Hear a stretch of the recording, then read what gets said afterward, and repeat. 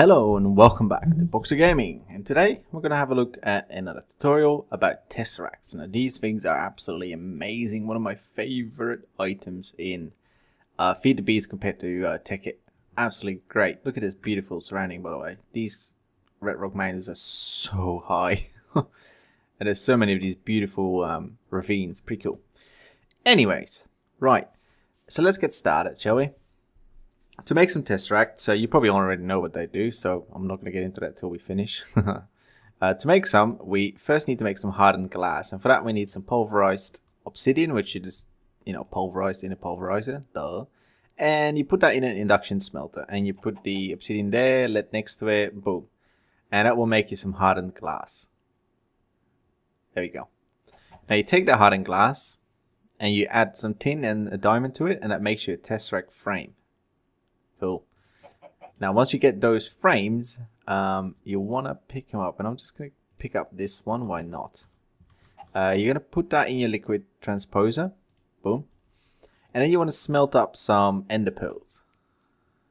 So this will turn into goo, and you get 250 for each. You need a bucket worth for each frame, which is 1,000. So you need 4 ender pearls to fill one of these up.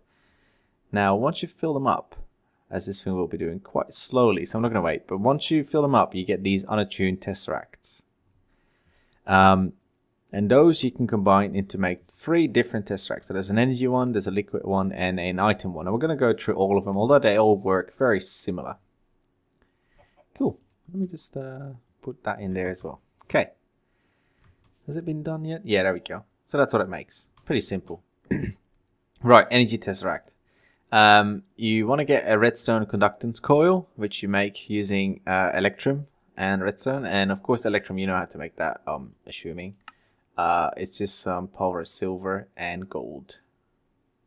It's not that bad. You add to that the unattuned Tesseract, some more electrum ingot, some silver and some lead, and it makes you an energy Tesseract. Very nice. Very nice. Now, do I have any of those in my inventory? Nope, I don't. Okay, so let's pick this one up and this one up. Right, so let's see what this one does first. So this is a means of transporting power across distances, across dimensions, doesn't matter. It's absolutely awesome. So I've got a redstone energy cell here, it's completely full. And let's place one of these babies next to it. Right, so you right click it and you can see it already started. Now this is actually for my Let's Play world, so apparently it's shared between worlds. It's a bit weird, but okay, that's fine.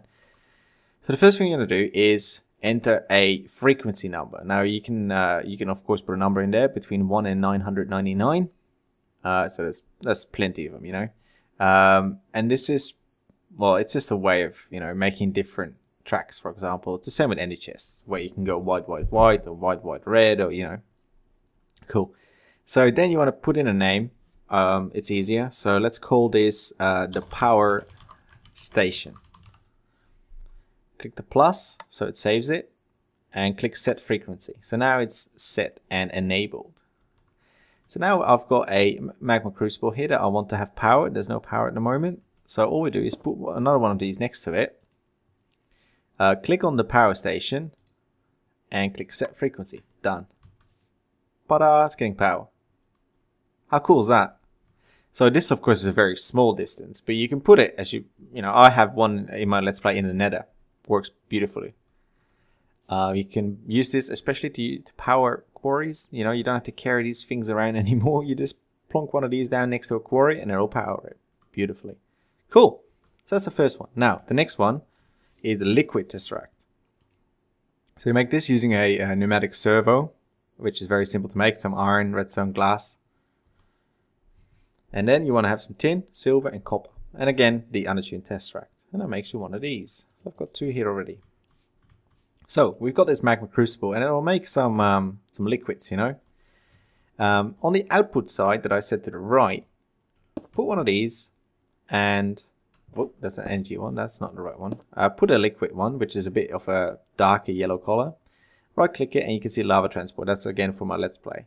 Now these frequencies I can do 2 again because they're not shared across worlds. Across Tesseract. So the energy Tesseract frequency 2 does not interact with the liquid Tesseract frequency 2. Cool. So we call this the Magma Crucible. You know, doesn't really matter. Cool. Boom. Done. Set frequency. That's cool. So as soon as this cooks up some stuff and melts it down, it'll put it into this if there's a valid output. So for that, I've got a liquid transposer here.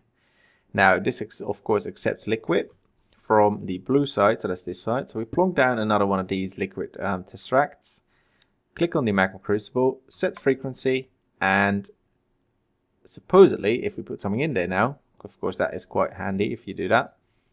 We can cook up some redstone, for example. Boom, it's in there. Now this one again I've set up in the nether to transport lava from the nether to the overworld. Pretty awesome. And the last one is the Item Tesseract. So again, the Untitled Tesseract, some tin at the top this time, silver, tin, and again a pneumatic servo. So again, that's iron, redstone, glass, pretty cool. And it makes you an Item Tesseract. So I've got two here. Let's use those. Let me get those off so I don't get confused. So the output side is red for me this time. Put that there.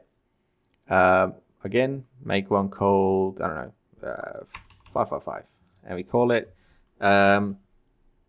Transposer. Cool. Boom. Save. Done. Then we've got a chest here. Put another one next to it. Click on Transposer. Click Set Frequency. And now it's connected to the chest or any other output that it can put its items in. So why don't we get some of these cans, fill them up. Where are they? There. Fill them up. Fill them up. It's too slow. Oh god. Come on. Faster. More.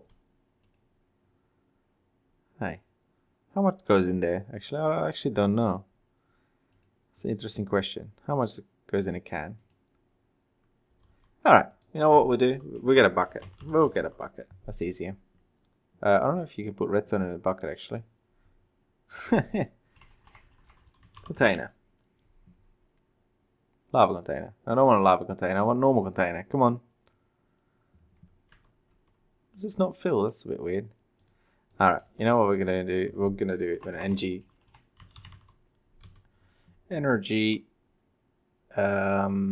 cell frame. Why not? Why not? Right, so that's filling at the moment, and as soon as it's filled, it'll plonk it into the Item Tesseract and plonk it into this chest. At least that's what I'm hoping for. That's the way it should work, anyways. So let's have a look at if that works. Ta-da, ta-da. Boom. Done. How cool is that? This is one of those additions that I was missing for so long, and it's worked so well. Now just to show you that it actually works with multiple as well. So here we got this and that. We can put another one here, for example. So I don't know, let's put down another Magma Crucible with another one of these energy ones behind it, and click on the power station, save, and that's getting power as well. Cool. So there's a few more things we can do with these, and that's on these options here. Now the redstone control works just like any other. I use it to control my quarry, so I can turn my quarry off just by turning the the Tesseract that's supplying the power off. Pretty cool. We can also go to configuration here. Now here you can set the access level. So for example, now it's public access. Anyone can use this. I can also set it to only, and you can see that the frequencies change as well. So you can have some public frequencies and some ones only for yourself. There's no friend list or anything. I hope they add that. That would be pretty cool. Like on a server, you could just have 4 people using the same power station. That would be amazing. Anyways, and then you have this setting here. So at the moment, the transport mode is send receive. So it'll both receive power and send it out. You can change that. Now it's send only, so it's not going to get any power from any other Tesseract. It's just going to send it out. Or you can do receive only. Now you don't really have to play with this unless you're in a specific situation. For example, this one is send receive because it's never going to get any power. So you can just leave it. You know, you don't have to play around with it. But that is Tesseract in under 10 minutes. So that's it's a very complicated thing, or at least people think it's very complicated, but it's actually very simple. It's one of the easiest items to make. You just need to get a lot of ender pearls, but as you know, ender pearls can be made using using the minium stone with some iron. So it's really quite easy to get. So thanks for watching, guys. That was Tesseracts in under 10 minutes, and I will see you next time.